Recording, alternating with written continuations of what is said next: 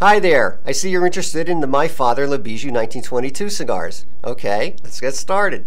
The My Father Le Bijou 1922 series was created by one of the world's most highly respected tobacco blenders, Don Jose Pepin Garcia, as an homage to his father, who was born in 1922.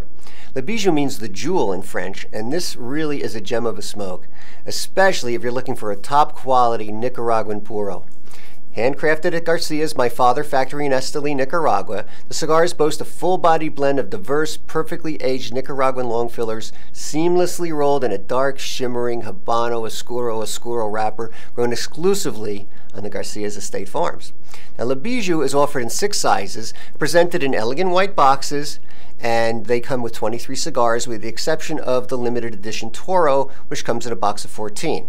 And all 6 sizes are also available in 5-packs. By the way, the box press Torpedo here received a classic 97 rating in Cigar Aficionado. That made it the #1 cigar of the top 25 cigars of 2015. Now, if there ever was a must-try cigar, the Torpedo was right up there with the best of the best. So how do they rate on flavor? Okay, the smoke is chewy, creamy, complex, with base flavors of earth, spice, some dark chocolate, some dried fruit, and just the right amount of sweetness, all in perfect balance.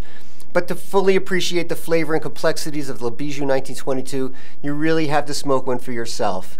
The more nuanced qualities of this Le Bijou may be lost on some newer cigar smokers, but for experienced cigar smokers who love the depth and flavor of dark Nicaraguan tobaccos, they don't get much more humidor worthy than this. Now, I hope you enjoyed this presentation, and until next time, happy smokes!